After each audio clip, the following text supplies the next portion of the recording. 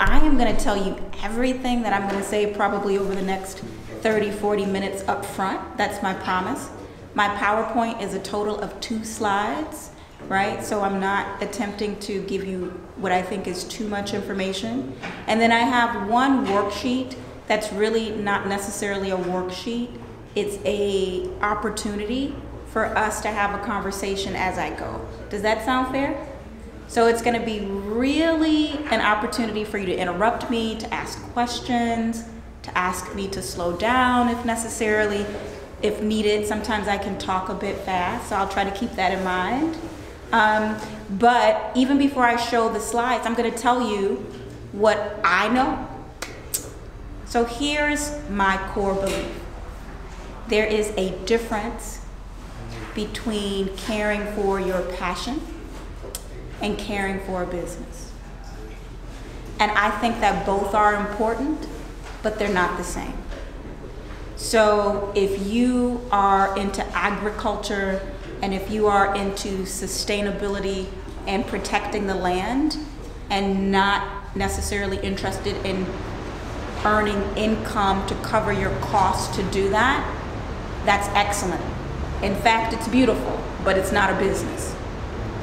If you are interested in caring for the land and working in agriculture and earning income to cover or exceed your expenses, that's what I'm going to focus on tonight, okay? Because that's what I know. I don't necessarily know the passion part. I'm sure each of you are passionate in some form or fashion about agriculture and producing nutrients for people like myself, but there is a real business aspect to your passion. And so I'm just going to give it all the way up front. You cannot have a business if you do not market, brand, advertise, or promote. Period. Full stop. If you do not take the time to market, brand, advertise, or promote, you will accelerate your path back to only having a passion. Full stop. And that's okay. But just know that you putting a lot of time, energy, sweat equity, your love into the soil to produce something, but if you don't put a comparable amount of energy into marketing, branding, advertising, and promoting, you will only cultivate a passion. You will not cultivate a business. It is fundamentally impossible. I don't necessarily talk hyperbolically. I'm not prone to exaggeration. That is a fact. There is a difference between these two things. So now let's have some fun.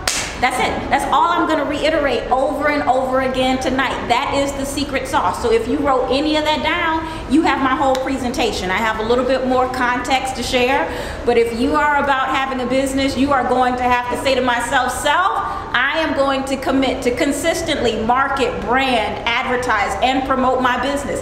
That is it. That is all I'm going to share with you tonight. I'll talk a little bit about what that might look like for each of you and how to do it in a very what we would consider foundational way. But those are the things that you will need to fully embrace, that you will need to wake up every morning and understand that as much as you might be tired, fatigued, overwhelmed with the responsibilities of being a small business owner, it is ultimately your responsibility to curate around those 4 bodies of work.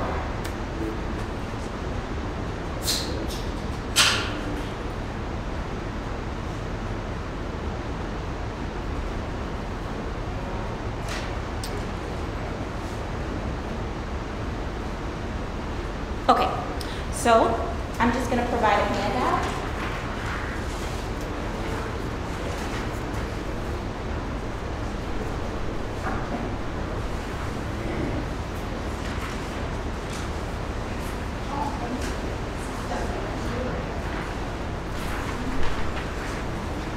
Okay, so again, we're going to be efficient. It is 1 sheet of paper. Isn't that exciting? Not a whole lot for you to lose. Even if you toss this in the back of your seat or your car when you get in it, I believe you are going to have retained 50 50% of what's on this sheet, okay? Like again, there is not a lot to this but to do this, all right? So even if you lose this sheet, there is no problem here, because what we're going to talk about, I think, is going to make so much sense. It's going to be so clear, you are going to internalize it immediately that you can lose this sheet. All right, so up here my title is marketing, branding, advertising, promotions, ... It matters, okay? That's kind of the thing. It really does matter. All right, so we're gonna do a little can you identify these extremely common brands exercise. And again, don't need to call on anybody, but someone shout out, what is of the logos that are up here, one that is recognizable? Apple. Excellent. Facebook. Starbucks. Target. Instagram. One more. I do not DR. Baskin Robbins. Are you from here, or do we got a hometown boy? Just an ice cream junkie, an ice cream protege. Okay, so that's really it. So I guess basically it says it takes the life of a business, right, in order for that level of recognition, and likely what some of you felt was either some type of opinion or feeling about any one of these brands, right? Who has a feeling about Facebook?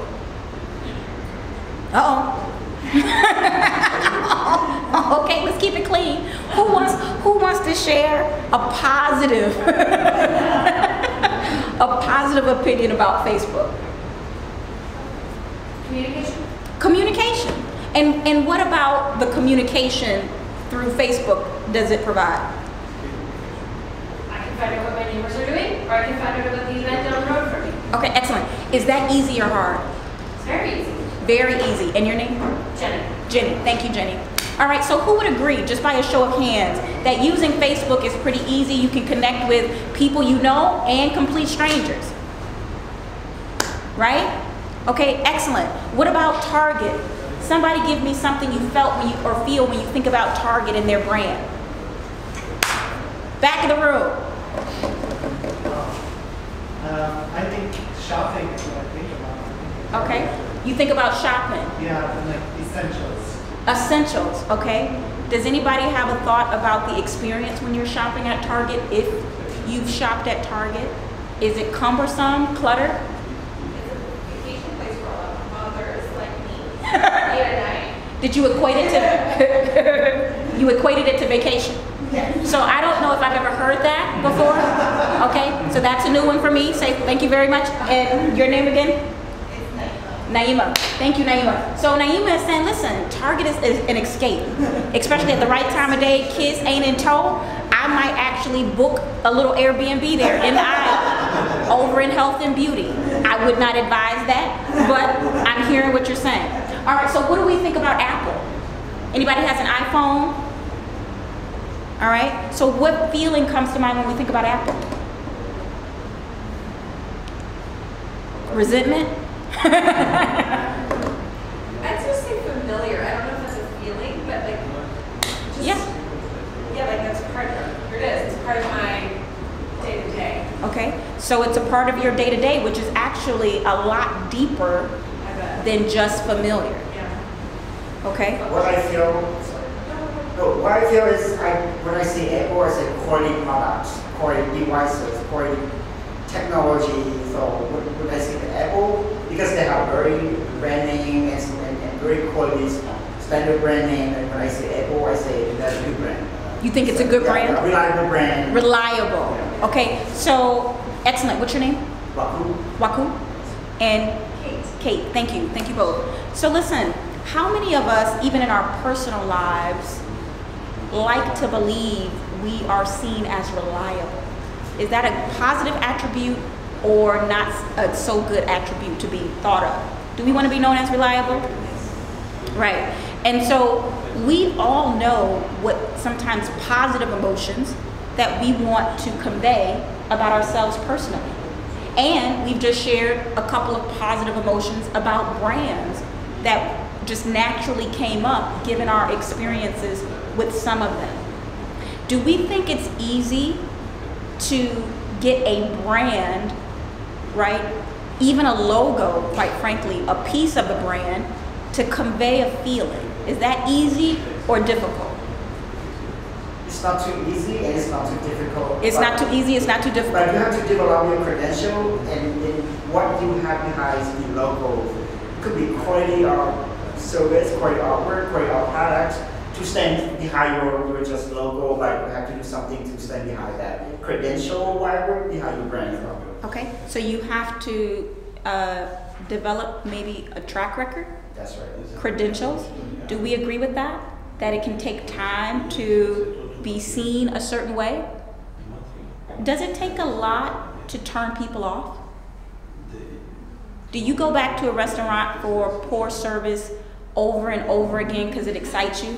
That you want to see just how bad they can do it the second time, the third time? Like you just wake up, I hope they disappoint me. I hope they give me somebody else's food. You know what I mean? Like who does that? No one, right? So it doesn't take a lot to create a bad memory or a poor experience, but it does take time generally to build positive ones, okay?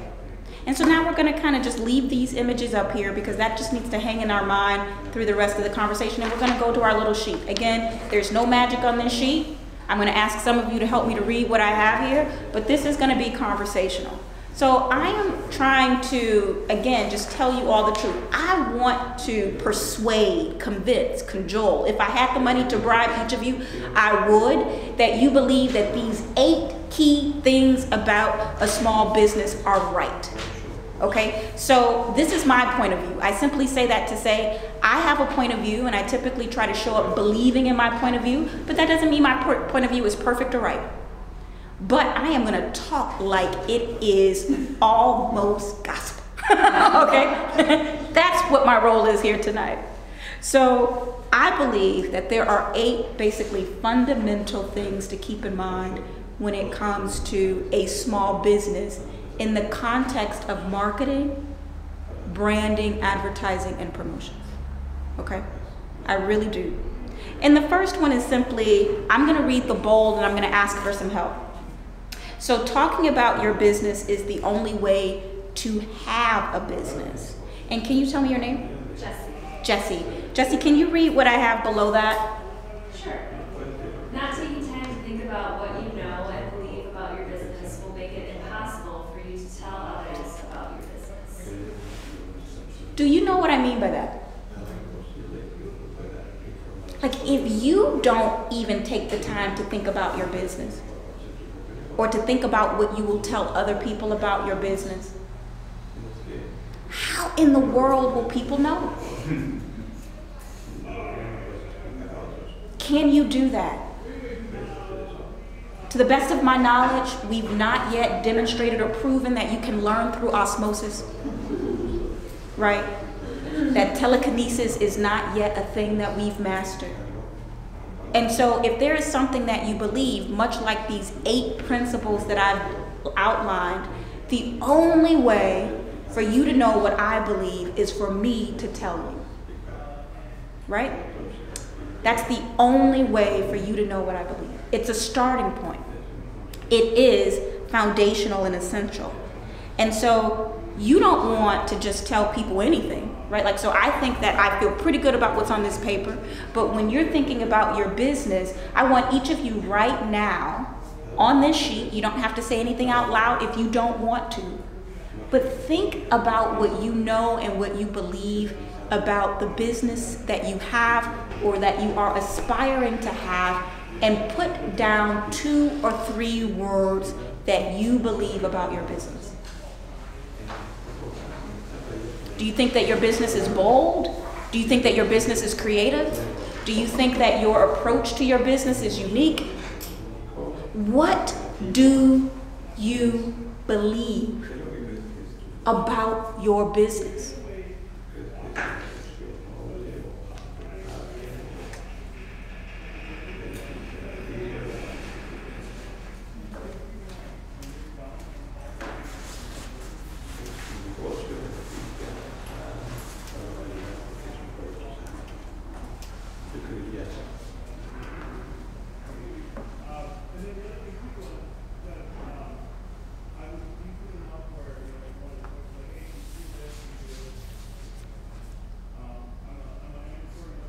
All right, do I have anyone who wants to share something that you've written down about your business?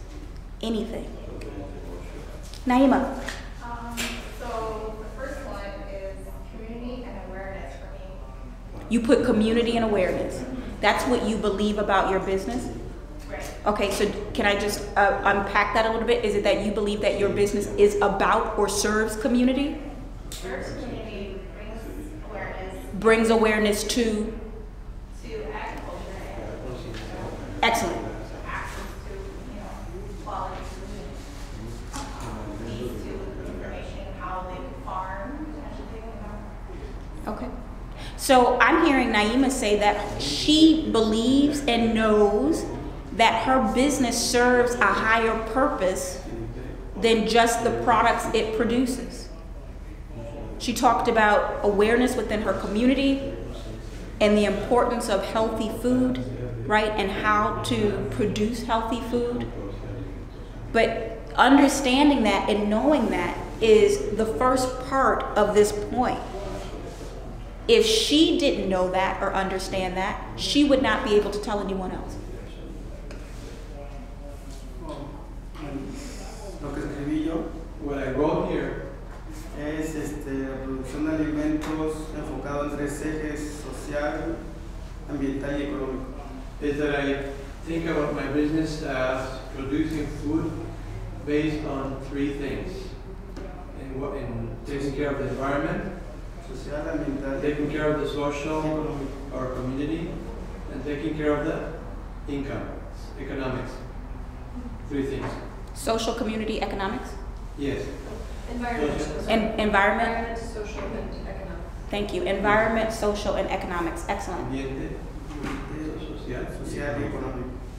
And and your name? Producción de alimentos, Producing foods that are high quality food para el bienestar for the del eje social, benefit of the ambiental y the económico. environment Y económico. and the economics. Excellent. And your name? José. Jose. Listen, Jose has a lot to say about his business, okay? Which is a great example of having a good starting point of wanting to be in business, that you have something to say. He wants to jump out of his seat and just share it all. He's like, listen, I'm about the environment, I'm about the social impact, and I'm about that money. And in that order. And I think that the importance of that is understanding that once you begin to synthesize, to analyze what you believe your business is about, is don't stop with just talking about the one thing. The challenge and the opportunity will be to have communication materials that expresses exactly what Jose said in their entirety, so that people really understand who you are. We will talk about the importance of that a little bit down the road in this worksheet, but it's about helping to begin to think about what makes you different. And if you're able to articulate, communicate, and convince people that you are about the environment, you are about social enterprise and or justice, you care about making an economic return for the effort that you're putting out into the world, then that's a story you should tell. And now that gets us to number 2, but tell who? So knowing who you want and should, because those are two different things. Knowing who you want and should talk to about your business is the act of marketing your business. I understand that sometimes there can be confusion about what is marketing, what is branding, what is advertising, what is promotions. Aren't they all the same? No. Simple. No, they are not. They are each very different. And the first one really encompasses them all, because marketing is truly the act of understanding who do you want to talk to? Who do you want to market to? Okay? And your name? Yes. Corey? Dory. With a D? Oh, one of my favorite characters. I'll save that for after. Okay, so Dory, do you mind reading what's below number 2? Marketing is all about understanding who your business strives to serve and why. This helps you target the right people at the right time. Sometimes you need to talk to existing and prospective customers differently and with different tools. Other times you might need to talk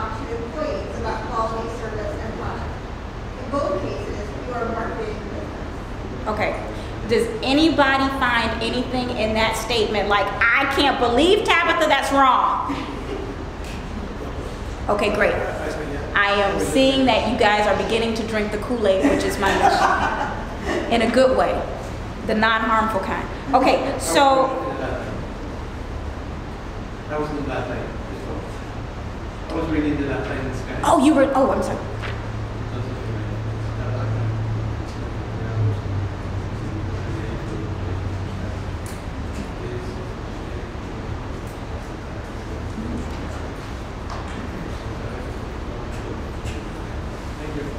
Excellent, thank you. Can you market to everybody? Yes or no? Quick. Yes. No. This might be a long night. Jose knew it was no. No, you can't market to everybody. Do y'all get infinite money? I don't know about, because then again, I would like to talk to you and I'm a very lovely person. But again, the answer is no. Even when we're using tools like social media that reach a lot of people. As a small business owner, your resources are valuable. Your time is valuable. Your effort is valuable. Spend it wisely. And spending it wisely means that we have to do the hard work of making decisions. How many of us like to make decisions? Okay, see, this is a problem. How many find it hard sometimes to make decisions? Okay, that's an area of opportunity for you as you work to manage your business. There is nothing wrong with understanding that the foundation of your business is so beautiful, much like what Jose described, that you are putting good energy and positive contributions into the world that in theory could serve everyone. That's beautiful. That's a passion statement.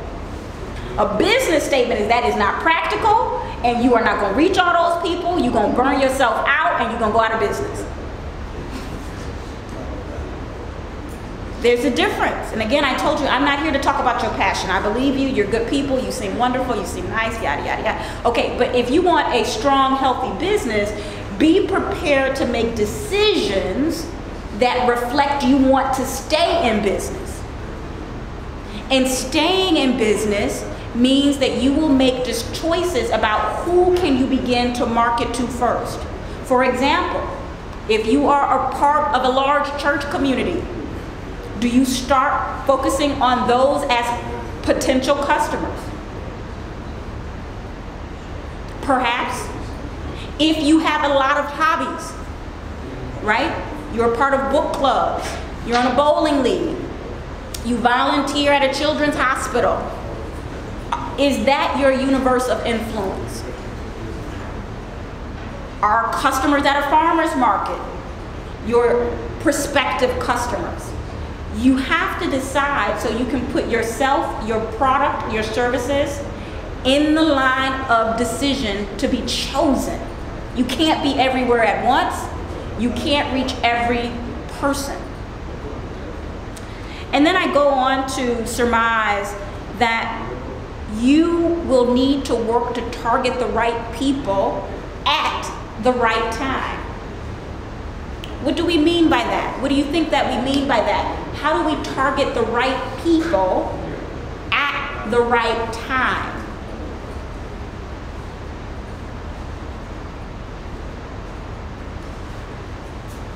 I guess, I mean, if we're talking about the farming piece, Yep. making sure that you're planning ahead of time for your CSA price, then, I don't know, maybe this is how I understand your. Please. But, to make sure that you have a limited window to sell your produce so that it doesn't go bad. So making sure that you're reaching the audience or the sellers the right time by having those sales, secured prior or, at that point in the harvest. That's how I interpret it. That's excellent. Right now, I don't know a lot of the right vernacular in terms of growing season or when that's going to get going. But if right now, if the ground is frozen and you're not necessarily able to till the soil to sell that which will grow, right, in several months, this could be a good time to begin doing customer prospecting, right? Because you're going to be busy once you get to harvesting. And then it will make it even easier to say, I don't have time for the marketing, the branding, the advertising, and the promotion. So that would be the worst time to try to put a lot of effort into cultivating new business. That's what I mean about the right people at the right time. The right time is often when you have the time and you're not so consumed with something that is essential, like taking care of the quality of the product that you want people to purchase from you. That is a thing. So even thinking about your business in an annual cycle in terms of when should you be doing what activities, you know, is a great way to prepare yourself to make sure you create a punch list every month. What should you be doing every month in order to secure the right people during the right time? And that doesn't mean all of your marketing, advertising, branding, and promotion stops when you're extremely busy. It just means you might do less, but with purpose. You might do less with purpose, but you have to do the right less. Okay, the right less might be a couple of social media posts or actually showing up at a farmer's market. Because again, that is an act of advertising, to be in the room where customers are. Advertising is not just print or radio or social media. Advertising is word of mouth. Advertising is someone talking favorably about you and your products. Okay, let's go on to number 3. Your brand is what makes your business unique, memorable, and sustainable. Who can I ask to read what's below that statement? And your name, sir? Dan. Dan. That's easy. Dan, take it away. Everything about your business should help create a lasting personality that people want to know. Aspects of your brand include the name, logo, product, service quality, accessibility, location, website, employees, suppliers, consistency, convenience, availability, cleanliness, intellectual property, proprietary systems, trademarks, copyrights, processes, policies, values, mission, vision, and every other aspect of your business. Now that was meant to overwhelm you. No, that's great. That just means that your brand is everything. And creating a memorable, right, sustainable and unique brand requires that for each of those components, for each of those aspects that are part of your business, to treat them like an opportunity to brand your business. And that's just simply say, take care in everything you do. Don't put a lot of energy into having a beautiful website and the most beautiful pictures that you could afford to purchase online. And when people see you at the market, those two don't align. They like, that's not what I saw on your website. That's what we call brand confusion. Okay? You really want to be thoughtful about how you present your brand at every turn, because when you create confusion or a disconnect, you create an opportunity to lose a customer, and an easy one. People will begin to think that you're not trustworthy, that your product is not reliable, that maybe that was last year's picture, or that you're lazy, or that you're at the worst into fake news, you know? Like you're willing to say things that are just not true about your business. And so that's just me trying to encourage you, even if you feel as if you don't have the best pictures of your product, there are ways to tell your story. There are ways to simply say less with more. A picture of you and your family, or the pictures of you and the others that are working the soil just with a statement of belief about why you're doing what you're doing for the environment, for social and economic reasons, is powerful. Don't play to the crowd if you can't back it up. Okay, so every aspect of your business matters. Does anybody disagree with that? Do we believe in taking shortcuts in this room? No. I'm teasing. Okay. Does anybody else have another example of what goes into a brand? I do have some. I have the business name, but I start with building credentials behind the scenes. That's what I mentioned earlier. Yep. Such as go to classes and showing my audiences about I'm not just talking. I'm taking classes. I'm certifying over through this organization, do a training, be a presenter, or have some certificate ones from other training as well. Yes. That is something I can back up the what is under the sense of my branding or my business. So, and I start my Facebook page and start having conversation with the audiences, showing about what I'm doing and interacting with training, and that related to what I'm going to do for my living as my business. So that's what I create right now. I don't really have a logo, but I have a name yet. I have a name already. Are you able to share, or you're like, you don't want people taking your name? I can share. Oh, please. Yeah. If you search on Facebook about community gardening group, and you will see my background, about my Bible, about my company, about my training, and this is under the community gardening groups on Facebook, and you will see what I started. I show them about what I'm doing at the farm, what produce I have available, something like that. So just that's where I slowly created my brand. Excellent. I love that example because that's an example of knowledge being a part of your brand and being willing to be knowledgeable about practices and processes can influence the quality of what you put forward. It's not, it doesn't benefit you to be excited about just sticking to what you know. You know, I'm just going to stick to what I know. Being curious about how to always do things better or differently, even if you don't apply them, demonstrates the will to be adaptive. Because in each of the life cycles of your business, it's going to require you to adapt. So the things that you talk about now may not be what you need to talk about down the road, but still trying to stay true to your brand. It will become almost, it can be a high wire act. It will be challenging at times, but certainly possible. Let's move on to number 4. Paid and unpaid advertising is the only way to stay in business. Paid and unpaid advertising is the only way to stay in business. So even before we read what's below that, what do you think I'm getting at? What's your name, sir? Mahad. Mahad? Yes. What do you think? How are you? Good, how are you? I see the fear in your face when I called on you, Mahad. Mahad, what do you think what I mean by that statement? Paid and unpaid advertising is the only way to stay in business. Basically, branding is kind of what you said, right? So advertising is the way to get your product and your service, whatever you're doing, out into the community or whatever you are. So word of mouth is unpaid. Do that. Any print, social media, any other method of paid advertising. That's basically what it says.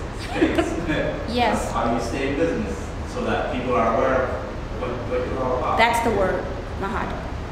Aware. Awareness. So again, we've talked about a lot, so I just want to simplify it a little bit. Marketing is a decision.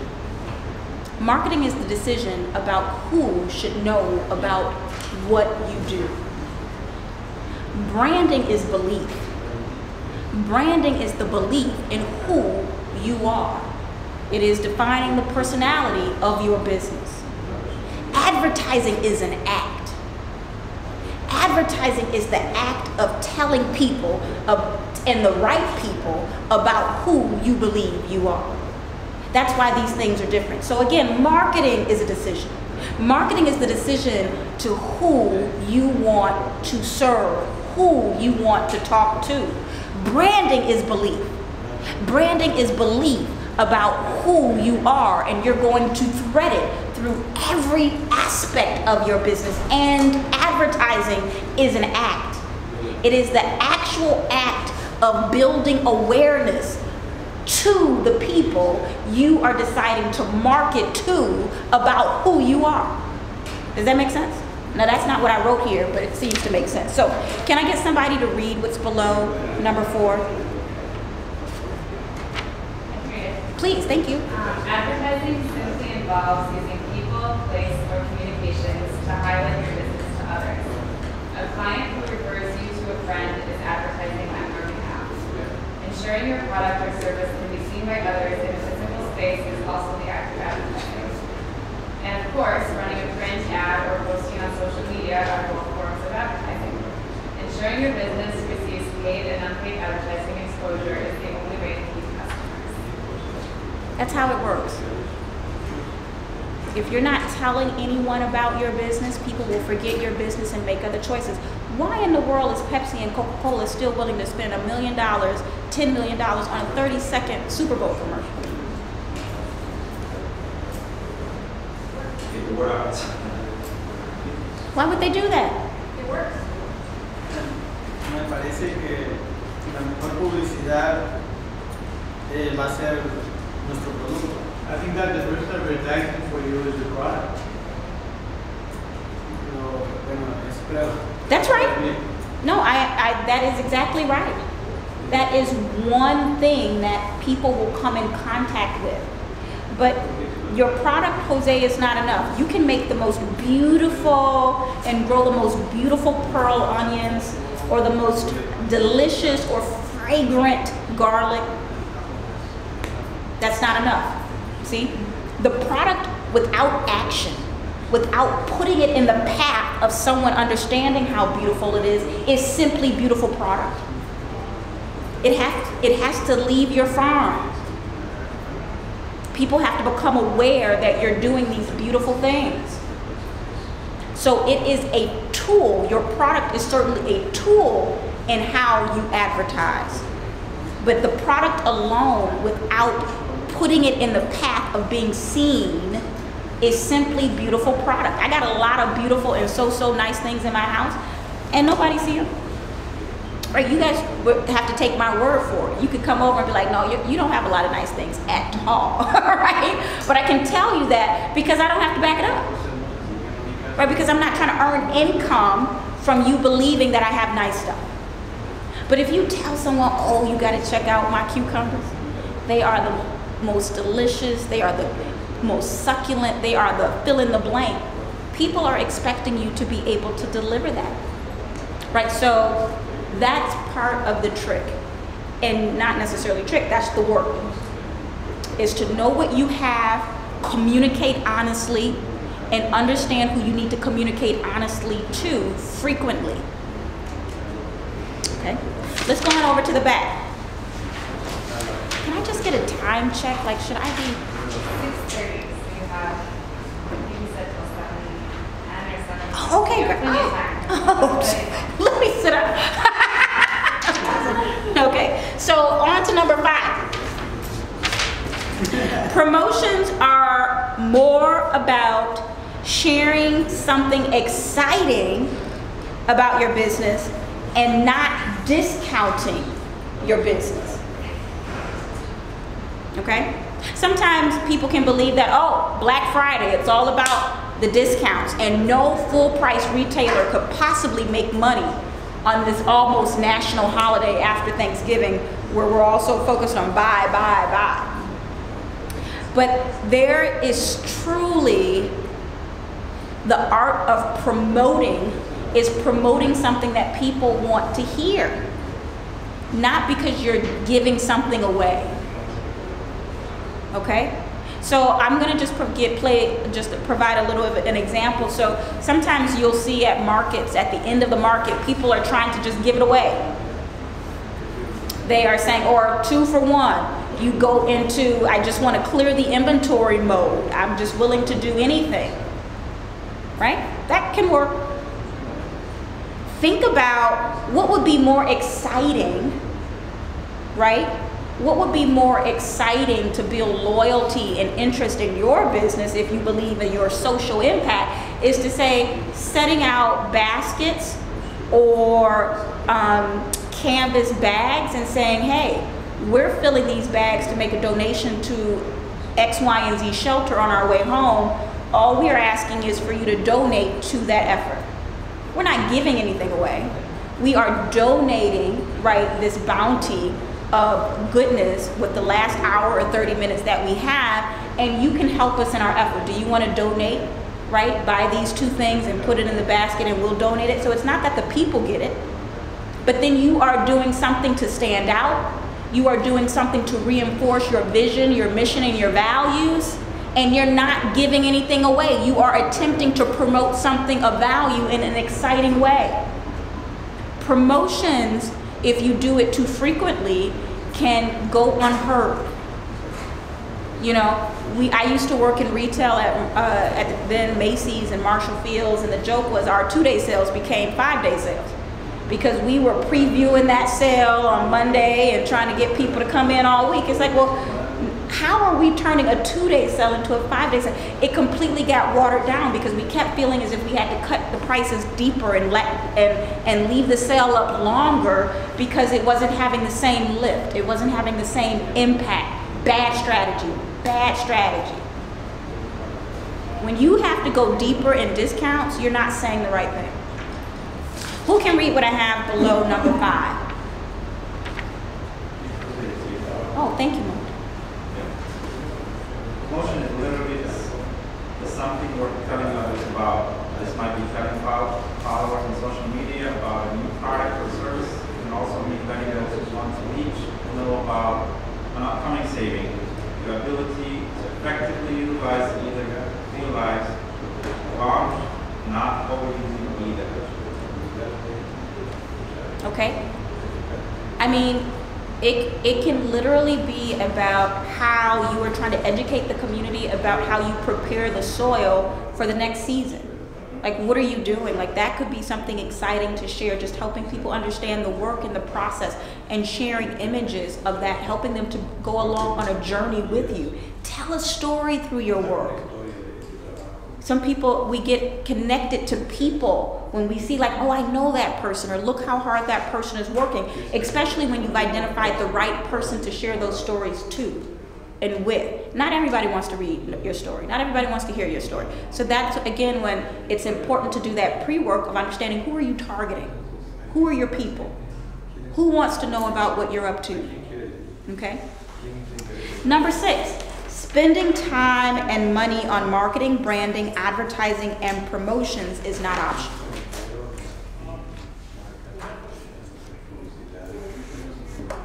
But it seems like it should be, right? It feels like, you know what, like, I don't got time for that. I don't got money for that. I'm just starting out.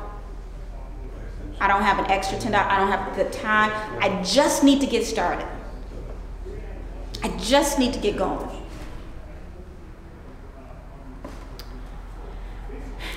The problem, as I see it with that thinking, is that that is your inner monologue of passion trying to be the CEO of your business. They should never get the job. They're not qualified. They don't know what they're doing. They don't want to see you succeed. They don't care if you up all kinds of times of the day and night, you know, and because that's what you do for passion. Right? When you are in it, there's times I've read books and I've literally have convinced myself, nope, don't get up to drink or use the restroom. Just finish this chapter. I'm like, what am I doing? I can come back. You know? I'm like, I have still tried to unpack why I do that. It's the craziest thing. But, and that might be TMI, but I will say that you need to have the right mindset to be in business. And the right mindset in being in business is that everything about business matters. Do not cheat, rob any other operational functionality within how to manage a business in service of what you really get excited about. We all know that there are some things about business that we like doing more than others. Who can give me an example of that? Name something in your business or in your current process that you love to do. Or like a lot. Learn new things. Learn new things. Okay? Enseñar lo que aprenden. Well, teach what I'm learning. So you like to teach others. Oh, excellent, right? So those are 2 examples of really people who are probably would score very high on input from an Enneagram, like a personality test. And so keep in mind that if you spent too much time in classes, if it's always about, I gotta get one more certification, I gotta do one more train, I gotta do one more thing, you ain't gonna start a business. You're gonna be very informed. You are going to be a very informed and possibly a very exciting cocktail party person to chat with. And that's where it's gonna start and stop. The thing about business owners is that they don't always do perfect, or because there's no such thing, but they don't always do the most exciting, and maybe they don't always do well. Business owners do. They don't just learn, they don't just talk, they don't just think about it. When it comes down to it, some of the best hustlers, makers, and entrepreneurs are people who make the decision to do. They put one foot in front of the other and they get it done. All right, so who can read what's under number 6? I can go with that. Thank you. Avoiding any one of these steps will associate your inability to sustain your business. Telling the right people about unique qualities of your business in a very odd ways. And when you have something important to share, is fundamentally the process of being in business. Yeah. Again, this is just to try to re-emphasize passion projects and business are different things. Both valuable, both beautiful, but very different.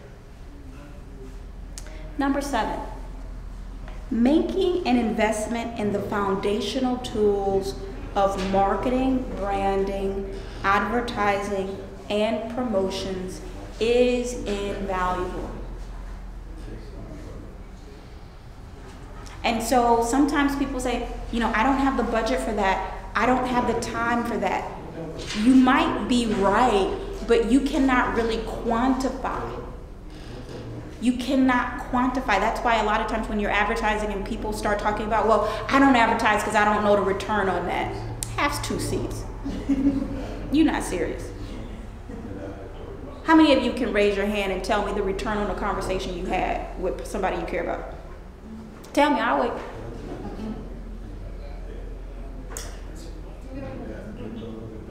We don't talk like that. That's not a real thing. We make those statements when we're trying to excuse work we don't want to do or believe that it has to look a certain way so we won't even try. You know, that saying perfect is the enemy of the good, it's true. Nothing has to be perfect. You have to do. And the goal of talking about your business and advertising and understanding your business and understanding the right people to talk to about your business is all about being in the world. It's all about how life works if you're not a recluse. If you've not decided to shelter away on some island that no one knows about and not interact with the world at all. The active business is how the world works. You bump into things. You bump into people. You have exchange. You have moments. That's what you have to think about your business. Make your business bump into others. Please. I was curious about when you start marketing your business, it looked like you felt awkward at the beginning, but if you do regularly and you feel comfortable, so kind of be excited, be part of excited, and when you share, you kind of part of feeling excited, and you tend to get people attention and tend to attract people. Because when I go to the mom market and I saw they put lettuce under the lab. The beef lab, right? I just simply talk about bring my lettuce, and I'm just having a conversation. Later I say, I'm growing organic lettuce and make the interest to her too. And you say, yes, when spring comes and if you have produce, let us know we can buy from you. Mm-hmm. So start curious and about having a conversation. Later on you introduce your services or your products, and they will be interested. So, and the other day I went to another oriental store and we just talked back and forth, and later on they just asked about how you sell your produce, and later on we come into our conversations about how much you charge for deliver your products to your store and how many percentage you charge for it, and go back and forth. they are great spot for me too. It tends like naturally come into your second behavior about interacting with people. I think that that's such a great example of advertising. And a lot of us would may never use a conversation as simply a form of advertising, but that's a perfect example of unpaid, right? Didn't cost him anything except the time to engage and to know what to say about his business and his products. Because if he's not willing to talk about it, why should anybody else be willing to talk about it? That is 101 to having a business. You should be telling everybody what you're doing so that they ask you more questions, so that you perfect your story, that you perfect your narrative around what makes you unique and memorable so that you are sustainable. Okay? So I don't think I had anyone read what's under number 7. Does someone want to read that for me? Naima, please. And then Kate, I'm going to have you do 8, right? You don't need a large budget to start the process of telling the right people about your business. Investing in one key tool in each step in this process is valuable. For marketing, spend time reaching at least one target customer you can easily reach. In the case of your brand, sure you have a list of web pages where you can know how to get your product or service. When thinking about advertising, start with low cost tools first. This includes social media posts. And lastly, promote one exciting feature about your organization. See, that's what we would call a marketing plan. Just having a plan of how you're going to start. And that's like less than a paragraph. I do want to call out the one thing that a couple things where I've, in this overview, when I talk about for marketing, spend time picking at least one customer you can easily reach. Do not overlook the easily reach. I really mean that. Easily reach isn't necessarily, and I want to qualify, that's not just your friends and family, because they like you. They are buying from you out of a place of love, sometimes obligation. That does not sustain a business. At some point they get tired, they get a little annoyed, and they don't want to prop you up in that way, okay? Even if they don't say it, but that's not necessarily who I'm talking about easily reaching. I'm actually saying go one circle outside of your network. Build the muscle, because it is a muscle of being slightly uncomfortable with who you're talking to. Not full on awkward and now you've maybe gotten tased. I'm not trying to put you in any uncomfortable situation. But okay, did I say Tabitha said just run up on strangers? That's not what I said. I said reasonably uncomfortable, okay? And then the other thing I would say is here when it says ensure when it comes to your brand, you have at least a web page. I want to make sure we don't overlook that. That is not a website. Okay, a website is sometimes, multiple pages and has a lot of functionality, and you're talking about user experience and can they easily navigate all the things on your site. No, a page of information, maybe 1 or 2 beauty shots, in and out, done, until you have either more resources and more time to add to it. But that is the start. Don't let the idea of a website prevent you from having a web page, meaning a presence on the internet. That's all we're saying. Have a presence on the internet. It is table stakes, meaning it is foundationally what you need to have for most people to believe you are in business. And do not find the most unqualified person in your life to set that up for you, because people will get off your web page. If it's unattractive, I promise you, within less than 2 seconds, people are done. That we are not that gracious. If it looks homemade, we are going to treat it like it's homemade and we're done. All right, and then lastly, promoting one exciting thing about your business a month. And some people may feel right now, I don't think I'm going to have anything exciting to say. I've not yet started. A lot of things that have become not just popular, but the truth of it is, when you're targeting the right people, they want to know how your story unfolds. And so take them on that journey with you, and not just the fluffy stuff. Sometimes just a real 3 or 4 sentence like moment of honesty about how hard it is will get people to feel like, man, I value that honesty, which sometimes equates to people trusting you more and being interested and excited for your next post. Okay? Can we believe it? We're almost at the end. Getting a little emotional. All right, so number 8. And again, I've been pretty repetitive because you can lose this sheet, your dog can eat it, it can fall out on the sidewalk. I won't be offended as I'm walking in my car. It's okay. Never stop marketing, branding, advertising, and promoting your business. Never stop. And I mean that across all facets. Once you prop your website up, that's not, oh, whew, glad I did that. You post a couple of times on social media, I'm glad I'm done with that. You think you've perfected the quality of your product? Oh, I got the exact right thing and never have to touch it again. Again, that's that bad CEO who is trying to take over your business, okay? Who is about a passion project and not having a sustainable income generating operation. So Kate, can you read that last sentence? The only time you can stop investing and telling others about your business is when you are no longer in business. It's the only time you can stop. That's the only way off this merry-go-round. That's the only way this thing works. Is that if you realize that as a business owner, established, aspiring, or somewhere in between, your energy into getting other people to care about what you're doing, to tell them about your business, is the business. That's the business.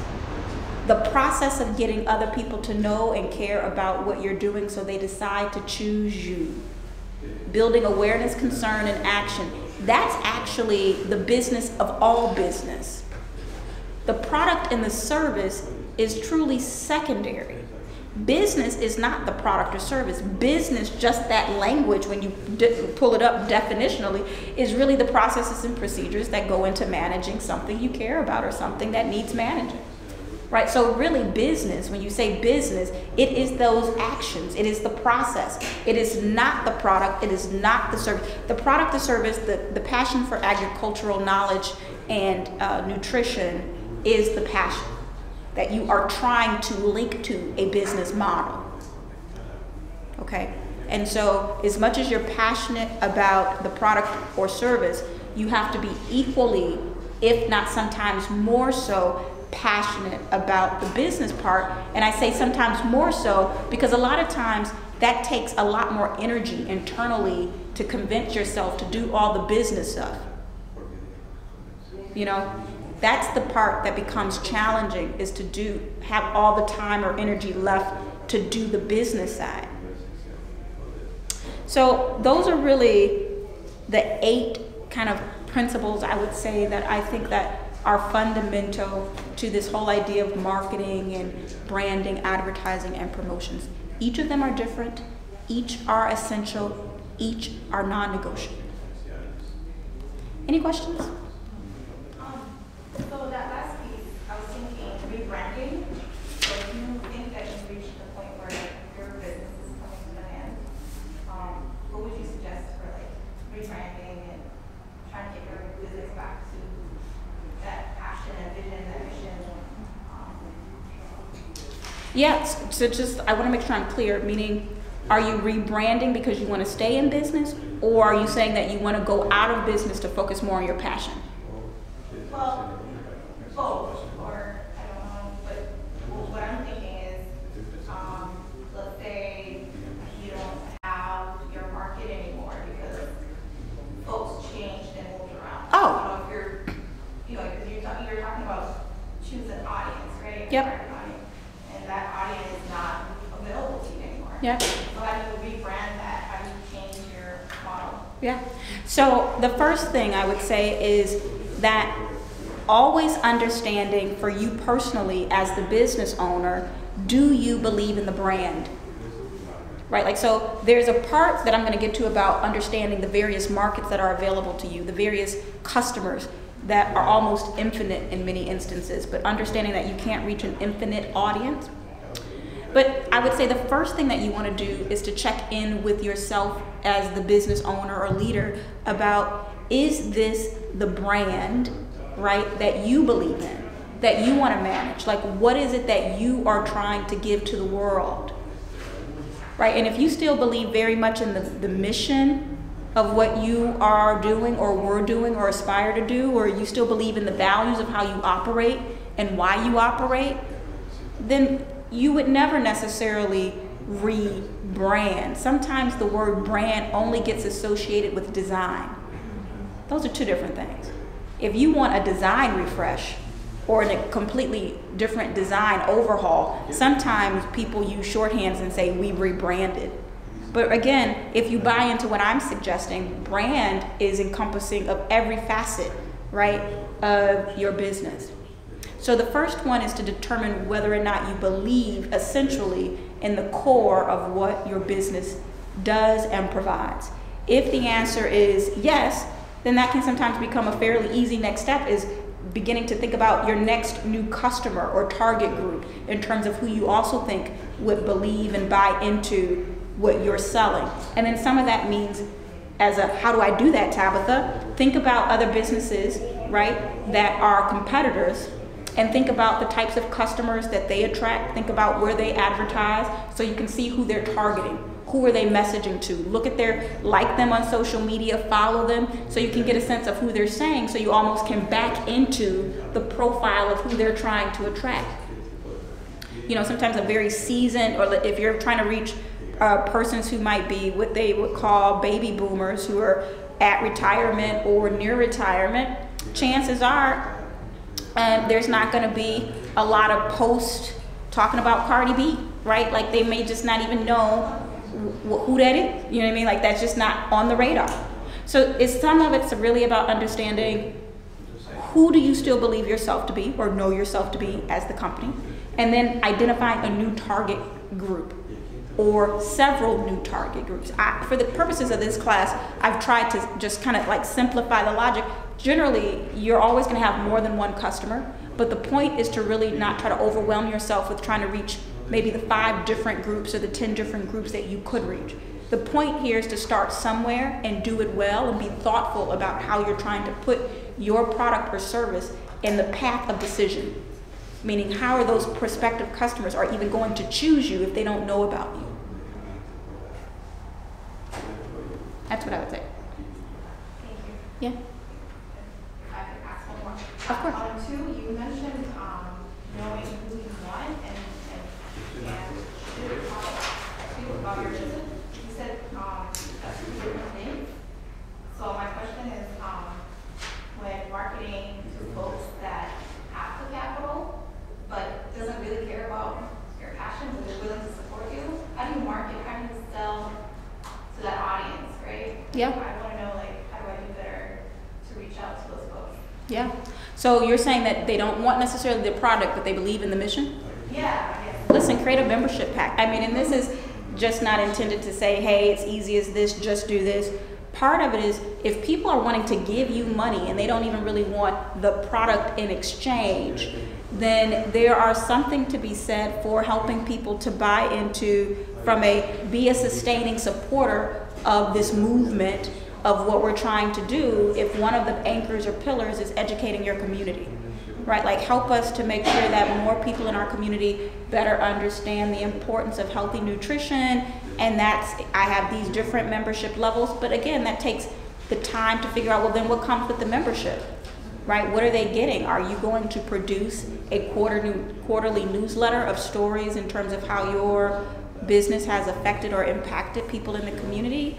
Are they going to be able to tour the farm on a quarterly basis or in the summer? Or are they going to get a package or just deliver it to them, almost like HelloFresh, but just to your front door CSA, just to kind of do a sampler of all that goodness, you know, or that you figure out or coordinate, maybe it's a pickup, but that box is available to here, if that's a thing, if they want it.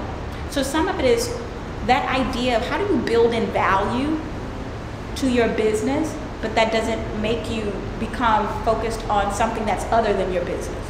I'm not trying to encourage anybody to become soap makers, right, in terms of creating a whole new division just to get either income or to get supporters. It really should be adjacent to your mission in terms of how you might get other people to support the business itself. But great question. So listen. Can I share something?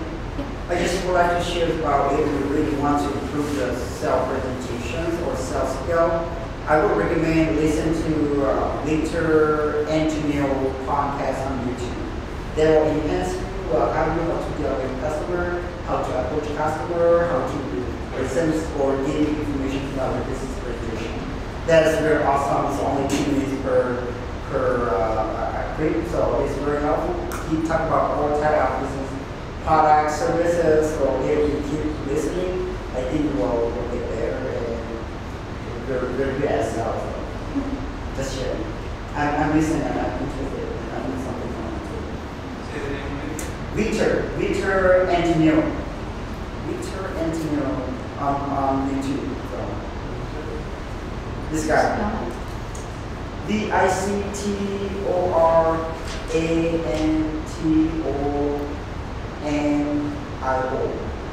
Victor Antonio. This is a great man, great salesperson. Thank you. And if there's any other tips, I'm sure your classmates would appreciate them. But that's what this is really about, build a great business community. Again, all of these ideas are not right or perfect, but they're mine. Again, and so the goal is just to sometimes deliver things with some level of conviction. It's been my pleasure. I think that this is exciting. Congratulations on all of your efforts, all of your learning. I hope all of your businesses thrive.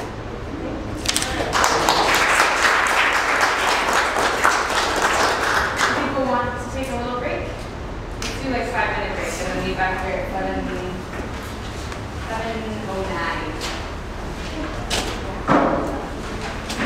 Wow. I did, but you should do it again. All right, yeah.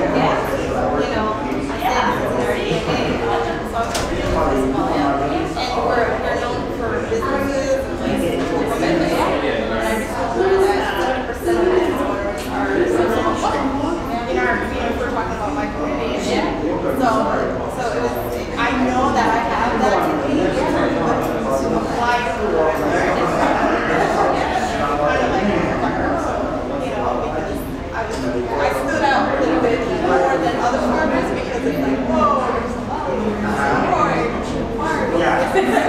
Like we're trying to do a math.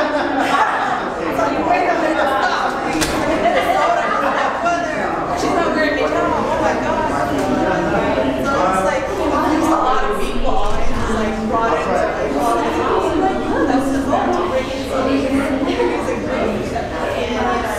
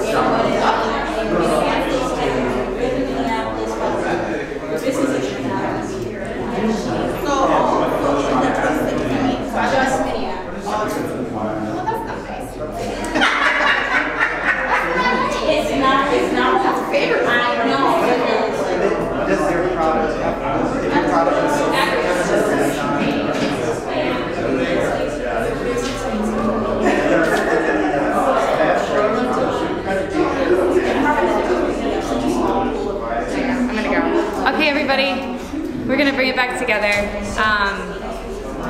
Before I introduce our second speaker, Dory's here to talk more about the marketing forum. Hi everybody. So I think Laura mentioned this to you, but I just wanted to let you know that I brought some flyers about the market forums, and I just want to clarify that it's a forum of farmers who have accessed kind of unique or innovative markets beyond CSA or farmers market. Some farmers from the Shared Ground Co-op will be there talking about the cooperative farming model. We have a farmer who sells CSA shares to a food service, like a national food service company. And so there's some things like ways that farmers are trying to access new markets, especially as like big agribusiness has figured out how to market kind of their version of local and organic food. So like that's where we're competing with folks. So it's free. There's a meal beforehand at the beginning that is for free, free will donation. Also interpreter services will be available. If you need interpreter services, please let Laura know that you're coming so we can make sure to have all the interpreters that we need. It's also family friendly. It's free. It's at the Eastside Enterprise Center in St. Paul, so we're trying to make it as accessible as possible.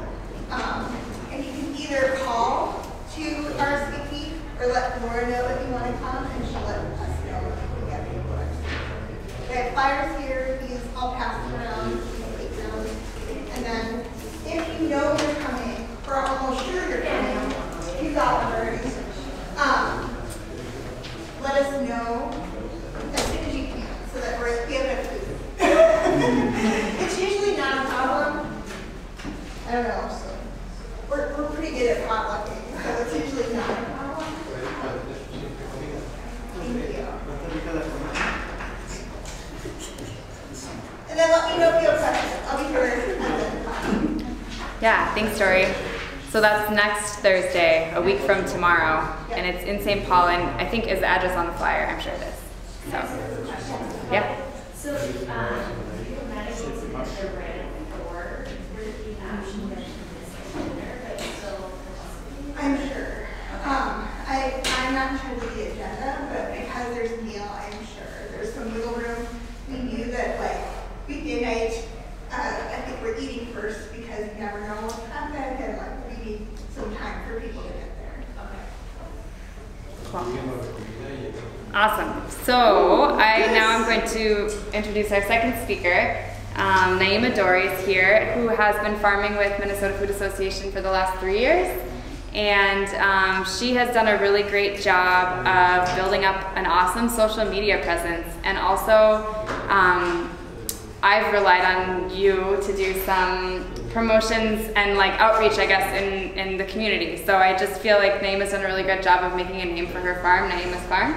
And we asked her to come and talk about how she did it tonight. So welcome, Naima. Yeah, I don't know how long I have, but. You can take as much time as you have. I think she had it a little early, so we were Oh, okay. about 45 minutes. Yeah, so I think Tabitha did an amazing job addressing, you know, the passion in the business. For me, you know, I think you gotta hit hard on the passion. So that's what really truly sells your business. And so one of the ways that I was able to do it is sharing my story and how we got into the farming. So it's myself, my husband, and my 2 little boys. They're 10 and 8 now. And so basically we literally we're growing microgreens in our master bathroom, which we realized after some time that's not the best method of growing food. So then we, you know, did a lot of community garden, and then somehow we ended up coming to Big River Farms and started our program and just, you know, build our farming business. So, and by the way, we just recently established our LLC, Naima's Farm, because I'm dominated by males at home, so I figured, let me stamp my name on this business and just tell the boys at home who's the real boss. So yay for me. And so it's Naima's Farm LLC. And you know, the whole social media stuff, I'm a very private person, so it was kind of like I had to give a little bit. So I try to post here and there a little bit about my family and what we do, but majority of the time it's just me connecting with my community. When I say my community, I mean everyone, but more importantly, like my Somali community, you know. And basically what I do is just kind of connect with folks that are interested in farming or just learning ways to access quality food and where to go, and, you know, way for me to sell my produce over the years. And but yeah, I know, I think it's really important that you sell your story. So how did you get in, where you want to go? People are interested in that, and just be authentic, you know. I'm a very awkward human being at times, you know.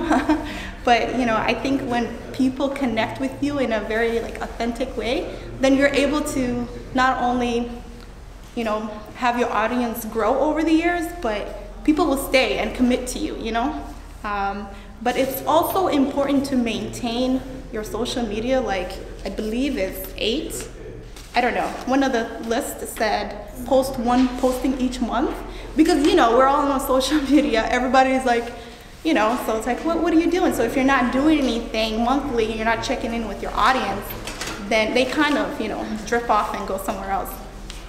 What really helped me the most, Laura, was, and I think this is a conversation that I had with a lot of people, is that, you know, I look a certain way. I'm from Africa, right? And I'm farming in Minnesota in this condition, right? So I stood out, you know. It's like, what in the world, this Somali Muslim, whoa, she's not wearing hijab, but she's farming in St. Croix. This is crazy. We need to, you know. So I was able to, you know, connect with my Somali community and so many other people. And I think it's a beautiful thing, because now we get together, we create these amazing dishes. I learned about Swiss chard. I had no idea what in the world that was, but I was growing apparently one of the best chard at Big River. At least that's what I tell myself. And so, you know, I was able to learn a lot of amazing food that I was never accustomed to, and, you know, and I'm still learning, and you know, I connected with so many people in Minneapolis, communities that I would never reach out to just because of food. You know, it's amazing what food does. And so, yeah, I mean, I'm not, you know, professionally Tabitha obviously is very skilled and is able to guide you and tell you the do's and the don'ts. For me, it's this is what I did, you know, certain posts stay away from politics, because I don't know anything about politics. So just, I think what really complicates things as a farmer is like if you really get into politics, it just kind of takes you a different. So I try to stay away from like people tagging me certain things, people telling me, hey, you're very active, could you share this stuff? So I try to find a balance with all of the other stuff. And so social media could either hurt you or take you somewhere else. So for me, I try to separate my personal and my business.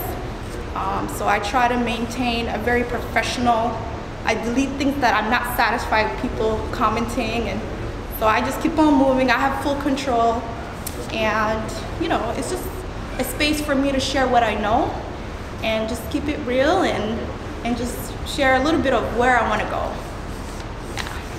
And so some other tools, because we're farmers, we don't have money, right? So please utilize the younger generation, because they're tech savvy, they're up to date with the latest apps. You don't have to pay a dime, so utilize that. So if you have a high schooler or high schooler or a college student, get them on board, maybe give them an incentive, but they're very, very, really skilled in the social media, so they can maintain that for you, right? And also the libraries have a lot of tools, free tools. Librarians, they might be busy putting those books away, but they are like willing to help you to figure out, how to log into certain, website or how to. There's so many free things out there, so be mindful of, keeping it, simple, and you utilize the free apps that are out there. Yeah, I mean, I really don't have anything unique to add on to what I've said, but I think don't be afraid of, like you mentioned something about community garden. There's so many websites where you could say, hey, I really need volunteers, X, Y, and they'll come out, they get to know you, they go through the process. And each time I had volunteers, I would just literally tell them, hey, take whatever you want. Because, for instance, like the switch chart, I know it's gonna regrow, so I'm not losing anything. I'm like, please clear that out, but help me. In exchange, you take the food. So that's how you build your CSA and your customers and relationship and getting the word out and, so stuff like that. Yeah. That's pretty much it. There's no secret. I think it's just you being you, and just be authentic and just be real and figure out what is reasonable. And the biggest challenge I had was the logistics and transportation, because it's like, wow, I have all this produce and I hate to waste food. So plan out and be wise about like how much of produce do I want to sell, what is left for waste, because essentially you got to feed the other creatures, right? And so, where are my target area? Where should I drop off these produce? I met my customers in the weirdest places, like like parking lots, and my work, they would come in and it's like, what's happening here? And I'm like, oh, this is my side job, selling produce while I'm working. So I meet folks in random places and just give them their produce and move along. And but yeah. Is there a social media platform that you prefer? I'm on Instagram, like big time Instagram. I think it's just like easy for me to post, move on. It's simple and it's, Facebook, yeah, I have a huge audience in Facebook. But Instagram I like. I don't know, it just fits in my age group, I guess. I don't know, but whatever your comfort level is or whatever traffic that you have, just build on that. Yeah. How do you balance your time between your business? It sounds like you have a full-time business, a part-time business, and then social media and marketing. How do you balance that? Yeah, I mean, I think what I did was like, first of all, when they heard like Somali women farming, I instantly like, someone reached out to me, did a video, and it just took off, right? And then you just have so many people requesting me on Facebook. And I'm like, oh, this is a good time for me to like let this marketing thing do itself. So I just went along with it. I was like, all right. And then I got overwhelmed. I said, oh, whoa, this is crazy. Like, I just really want to focus on my skills and like trying to be certified. because my goal was to make sure that we are certified 3 years. Now when I say we, it's my husband, my 2 boys, all of us, that we complete our goal. So then I got, I redirected myself, like, okay, you need to focus. And then when I realized a lot of people were following me and they were maintaining that, even if I didn't post, they're still like sending me messages. I'm like, okay, what do you want? You want to post? Okay. So I just kept doing the monthly, and that satisfied a lot of folks. And they're like, where do we get your produce? I want to come and help you. I had a lot of volunteers, a lot of volunteers, and that's a good tool. Use that, set a time, and you'll be surprised. People will come out on us. Random people show up at the farm during the weekends with their kids. Put them to work. They're already there. They were not invited. And it's just a good way to monitor them too. You're like, stranger, doing here? What are you doing here? Especially if you're a woman, you're out there alone. Highly recommend that, you're with other folks. Never had any issues, but like, I'm just saying, like, just utilize those unwanted people that are just there. Like, how did you figure this place out? Like, I was curious, but you say, hey, why don't you come and do some weeding for me? In exchange, you could take whatever you want. Yeah. So you try to do, sorry for asking so many questions. No. But do you try to do just like a once a month post, or are you posting weekly? Well, now that I'm on the next level of my business, and I got my LLC, so I'm doing a lot of experiment to see the response, if people would be interested in participating, stuff that I have in mind. And I'm getting a lot of like, yeah, sign me up, me, and I'm like, okay. So now I'm stuck, like, I was asking Tabitha about, like, I have people that are willing to give me the money, but how do I sell that to them so that they can give me the money to do these programs that I want to do, these awareness? Because for me, in my community, I have to do the education piece first and then think about the other stuff. Because once they understand the value of growing your own food and how to grow it here in this climate, then you could create other things. But for me, it's just the educational piece. So I maintain that. I probably would throw like a few things about my family. So I'll just post a picture, my kids and I just doing random things, so that they feel like they have a connection with me. Mind you, I don't even know these people. Like so when I get random stares and I'm like, oh, Facebook follower, or it's just a stranger, it's such a small world. Like, people will learn about you so quickly, and they just want to know. And the biggest thing I learned is that people want to support small farmers. Let's not dismiss that. Like, they want to give you the money, they want you to grow it. There's a huge demand, so please stick to that. And it's our passion, it's a business. It's also a practice that I want that to be back. I was joking with Laura one time. I said, Laura, I don't understand the front yard in here in America. I said, what's the purpose of that? Like what is the purpose of that? For me, I'm thinking, like, isn't that a space for you to grow your food? Wasn't it at some point? I just find it wild that, like, you're cutting and you're spraying and stuff, and then you're maintaining that, or you're paying someone else to do that. So for me, it was like, I don't understand, like, why is that? So, and those are good questions to ask folks, like, why is that? Why are you doing that? Yeah. Where do you sell? Do you sell farmers markets? Where I was selling was Kingfield and Mill City. Really liked Kingfield because I just connected with that audience, because they were ready.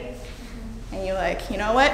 I grew this for you. I have no idea what it is, but try it and let me know what you come up with, and then we just exchanged recipes.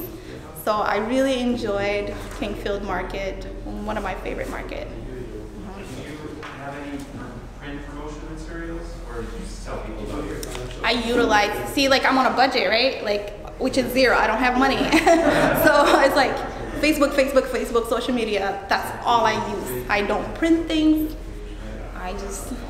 You want to get to know me, utilize that free resource. Yeah. I would say, if you have a great photo, great picture, and it probably sell on the social media, because if you post something very beautiful and you're curious, that is about how much do you have, and people tend to come to buy something. So Yeah. I don't have farmers about posting stuff on Facebook because you have to be careful about how much you have available too, because when they like it, they will next order. Sometimes you sell very quick. But I don't do too much, keep bothering people. But once in a while, or when you have orders available, you just share with like, okay, I will have this stuff available soon. And most of your friends will say, okay, say this much for me, and you tend to have idea of Yeah. have some customer like ask for your idea. That's a great, yeah. So before you post, make sure you have the demand, you know? So I think that's a smart way to really do it. And then also like, you know, when you know weeding is coming, just get those volunteer days out, you know? Or say, you know, if you volunteer 30 minutes for me, I'll give you 50% off of the produce. That works, you know? Or free, or, you know, whatever, yeah. Now, free can be sometimes that might be problematic because they'll bring their other friends who are like, hey, put some hours, you know what I mean? Or like, no, it doesn't work like that. But just make sure that there's a consistent with your, you know, how you sell yourself, I guess, essentially. Yeah. And so what are your pages? Oh, I was gonna share. So I started off, so it's my name and then just Naima's Farm. So here we go. Did it log me out? So this was my first post. I loved it. It was 2016. Someone tell me what that is? Zippers. Oh my goodness, yes. They passed. They're certified. Yeah, they're great. You can see the hay on the background. So I just try to post like just real things, I guess. Stuff like that. And then I'll say, you know, it's available this day, this time, meet me at that Target parking or whatever, you know, wherever I choose folks to come out. And then this is me jamming. Service is not the greatest sometimes out there, but you see the Swiss chard and kale. And then, yeah, that was a good year. The tomatoes are looking good. A lot of weeds. Yeah, so like, and I did it with my phone, you know what I mean? Like, I'm not gonna hire a photographer for $500, are you kidding me? So like, and I'm not tech savvy, you guys, you know? So like what I was able to accomplish, if you're tech savvy, you could do way better than me, you know? So I try to be creative, make up for my, what do you call it, those high school electives, what is it, the photography classes, you know? So I'm like trying to be very skillful and try to play with my phone and take multiple pictures and edit, and it's time consuming, but it's so worth it. I think, yeah. Some of them are dark. Like I shouldn't be in this picture. You see how? So that was not a good picture. But you know, it doesn't have to be perfect. It's real. Like when I say be authentic, like this is real. Like look at that. It's a mess. I was harvesting cabbage that day, you know, and that's the aftermath. So I don't. Food safety. Maybe this is not the best method. So don't do that. I don't know what the rules are, but you know, like this was my first sell, my lettuce. Like first harvest of 2016, or you know, hashtag whatever, you know. And that's how you get a lot of followers, like hashtag. I didn't know what that was until I discovered social media in 2016. So. Do you have specific hashtags that you use for every post? Yeah, so hashtag your business name. So you gotta be consistent with that.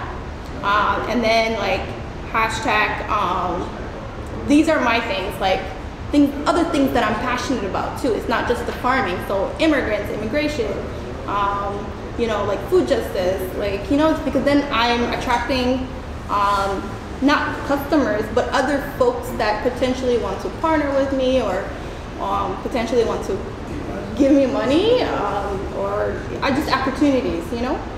So, yeah. I went to the Minnesota Farmers Market Association conference and they said like at minimum 30 hashtags per post. Oh, gee, like nobody has time. I don't have time for that, but you know, if I could get 4 or 5 in, that's insane. Like, hey, Eric.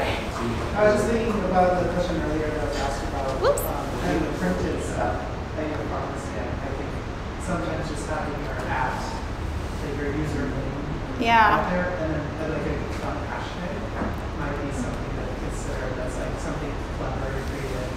Like we were using Mall had come up with it for ESC, hashtag ESC there this year. And people really picked up on that. It's my little guy. That's a lot of publishers. Yeah, that's great. So they can do On a site, yeah, not like, your handout. yeah, not, you don't necessarily have to hand out if you're thinking about it on a budget, but Yeah. you just come up with like a sign that, you know, that allows people to be able to follow you Mhm. or just, you know, do something that they're going to do on their phone with it. And even I think another step is like, can you have a weird kind of quirky, I don't know, chicken or something, like have like a like Facebook or a picture moment, Yeah. like a gimmick that brings people to like do a selfie with this one thing or something. Let me tell you, the biggest thing with social media when you're starting off, don't get caught up with the numbers of followers, because that will emotionally like mess you up. Because it fluctuates, you know? Some people might get tired and be like, oh, I'm no longer interested in you anymore because you posted something different from what you're doing farming. Like, if you're supportive of X, Y, and Z, and they don't agree with you on that, they'll just say unfollow. You know what I mean? So your numbers will like change. I notice my numbers changing, you know, so I'm like, whatever, you know, either you like me for who I am or you don't. I could care less about the number. I just need to get the word out and just maintain the people that I have. And occasionally, like quarterly, I would say, thank you everyone for following me. You know what I mean? Just kind of appreciate these people that are actually putting time in you. You know, that it is someone actually is putting time in you to follow you, to actually like your thing, you know? So for me, it's like, I'll say stuff randomly like, hey, thanks, you know, I hope everyone is doing well, or I'll put something silly, you know, try to see how they feel about me. And but you know, I really don't care about the numbers. I just care about, you know, am I doing something useful with my time here? If I'm getting something in return, and if I don't get something in return in 3 months, the whole rebranding thing, that's why I wanted her to tell me like more, like how do you do that? Like, because sometimes you might not get any response for some time. You're like, why are folks silent? Like, what did I say? What did I do? But you know, I think just reminding them where you want to go with your business, it's a good thing, you know. So that's my little guy. He was earning like 50 cents an hour or something, which I think was just ridiculous. That was too much. You know, I was just like, no, I don't want to pay you that much. But yeah, no. Does anyone know what's going on here? This is not the best picture. Yeah, it's my onion. So like, maybe like have someone else who have a better, like, knows how to do the setting to look at your pictures before you post is helpful too, because I don't want to remove this post, but I love it. But it doesn't really say much because it doesn't really say what's going on. It's just, you just see a bunch of onions, right? But there's a purpose behind of what I'm doing. There's actually a technique. There's something happening here. But then I should have elaborated a little bit more. So maybe, and this is when I look, you can see like the progress that I make, where I just put organic red onions. That's it. I didn't use any hashtag. This is 2016, I believe. Is that carrot? Yeah, so you know what happened to me? I was like, I don't know, I just harvest all the onions. And I just kept going. Apparently I had a lot of energy. So then I realized, I was like, oh my God, like I harvested way too much onions. Like that wasn't part of the plan. So I took it home and I'm like, okay, what should I do? So I cleared the dining table and I said, all right, within like a week or two maybe, you know, you got the bulk onions, and it was amazing because I cleaned that thing up and sold it to my family. I didn't take it to the market. Food safety, right? Like I was like, no, I'm not gonna take it to the market, because I took it home, and so I just gave it to my family and sold whatever I could to them. And Why not? They like carrot. Yeah, but like you have to practice the actual what you're practicing here in the real world. You can't adjust because you want to maintain that when you establish your own business, right? So I think everything that you do here, maintain that. That's so critical because like sometimes that binder that you have right now, there's so much information. Sometimes I'll go back and read. You know, it's like, oh my goodness, yeah, that's right. Okay, this is how you do things. Just to keep it in there, you know? Because people ask you tough questions, so you're like, oh, okay, I don't have my binder. You want to be knowledgeable, especially if they're following you. So, yeah. Here's the thing, I'm not farming this year. I mean, I went back to graduate school, or I got accepted last year, so I took last semester off, so I'm back in school, so I'm trying to finish that. But also what I'm trying to do since I established the LLC is do more educational and potentially build some kind of support system that could fund me to get a land.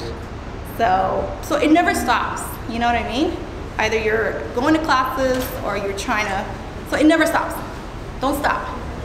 Try to figure out 2019, this is what I want to do. So that was my plan for 2019. But also maintain the skills that you learn here. Every piece is so important. And work together too, because you know you can learn a lot from a lot of the farmers. So this is another, so what I do is I start from the beginning to like the middle and the end. So this is the end, right? I posted this December 27th, but it doesn't look like December 27th. But this is actually like September, mid-September maybe. You can see that I removed the plastic mulch. Like, thanks everyone for supporting me. This is it, you know? So I think it's helpful, like,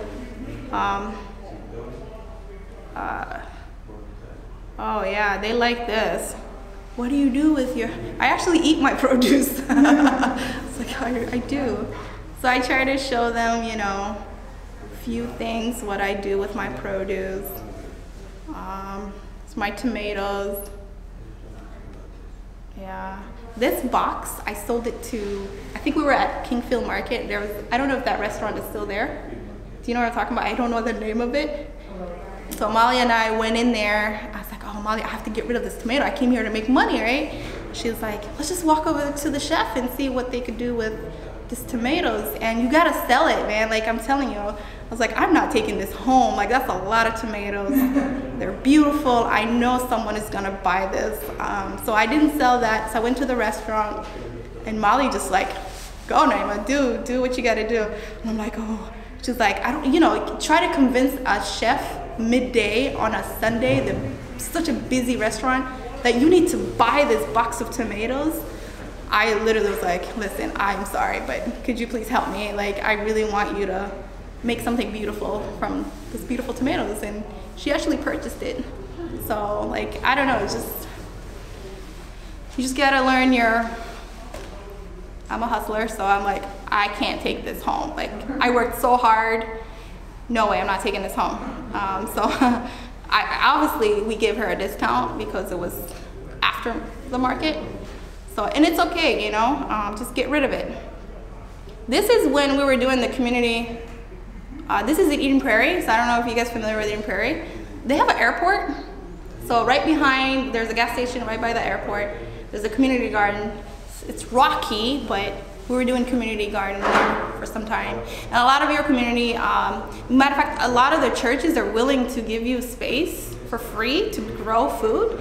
So don't be shy, like reach out to churches and like, you know, and say, hey, could I use your space to grow food? I'll give donation to the church members, you know. They're really excited about stuff like that. So I didn't like this place because it was rocky and very toxic. But it was just an experiment just to see what we could do. And a space where the boys could run around and actually see the flights, the planes take off and land. So that was a fun place. Not the best place to grow food, but you know. Oh, this is me in the market. Take pictures of the market. Like before you go to the market, let them know when you're gonna be, where, the address. you know, what you're gonna sell, you know, yeah. So, yeah, or even like the day before you know, I was harvesting the peppers. So just announcing and say, okay, I'm gonna be at Kingfield next Sunday. Come out and support me. Yeah. There goes Laura and my niece. That was a nice picture. Yeah. My boys. Yeah. Yeah. That's pretty much what I do with social media. Free, doesn't cost me anything. That's the key, you know, like it's free, you know. But eventually as your business grows, definitely invest in like, you know, those web designers and stuff like that. But, and you know, there's a technique to hustle them. You're like, I'm a first time business owner. I'll do shout out to my social media if you give me 50% off or whatever. They're willing to do that. Even your business cards. I went to this UPS. There's a couple that owns this UPS. So I explained to them what I was doing and they were like, okay, we'll give it to you for free if you reorder. And I said, oh really? Okay. And I did that. So why not, you know? So I think, you know, sharing your story again, your passion, people are like very generous to help you the first time, especially if they know this is a startup. You know, it's like, oh yeah, I've been there, you know. Especially reaching out to another, I hate to send you to a small business owner for help, but they're the most supportive and generous folks because they understand, they relate to, you know, what you're going through and all that stuff. Yeah. What is your education background? So I was accepted to the graduate program for school counseling in River Falls, Wisconsin. And so I'm doing that, but honestly, like I struggle with, because I wanted to do agriculture, but I don't know, I'm still like going back and forth, like do I drop this, do something else and do what I actually really want, which is agriculture, but I'm too old to be in school. I feel like I'm done with school. The paper and this younger generation, I get anxiety relying on my paper group projects, you know, it's like, you're so busy with social media, I don't know if I trust you with my group project.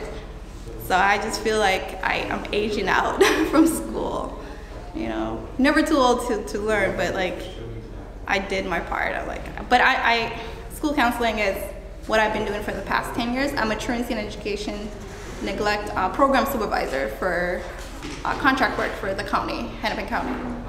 So I do that daytime. Yep. So I love working with the youth, but I think my passion is to educate them through farming. And I've been doing that a lot. Matter of fact, a lot of the schools, for instance, like I have a really close relationship with Eden Prairie because when I first came here, I went to Eden Prairie High School. But I ended up graduating in Minnetonka, but they invite me to their career table each year. And that's when I talk about the farming and like trying to help kids understand like you could do your passion and you could do your career, get your college degree, but also go after your career, you know. And so here and there I'll just post a few things that, you know, they're cute little cards that they write. So yeah.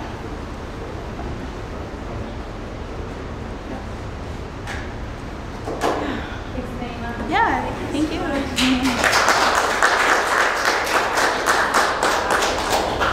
Whoopsie. Yeah, so Trisha's gonna pass out evaluations, make sure it's going out, and let Tori know if you want to come to the market forum, and we'll see everybody Saturday, hopefully, 10:30 at the Arlington Hills Community Center. And then Sheriff's Office, if you want to get together now and say, everybody's good, finish your plan.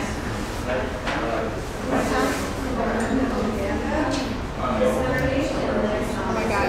Yeah.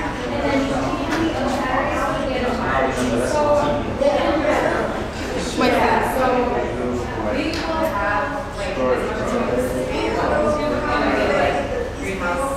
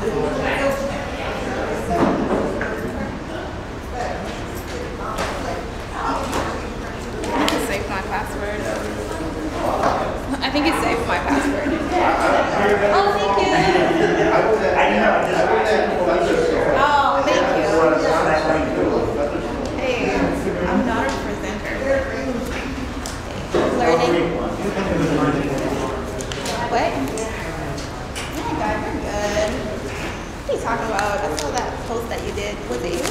I really liked it. You know, the entrance to the farm, that long, like, you know, in the winter time, that was beautiful. Eric, you're way advanced than me. You know what I struggle with? When there's a group of people, like I cut people off. I don't know how to like adjust that. That's so irritating. So that's, yeah, like even like posts of like stuff that I have so many great pictures from the farm, but like the angling and then like, yeah, it's frustrating. So maybe you and I can learn something from each other.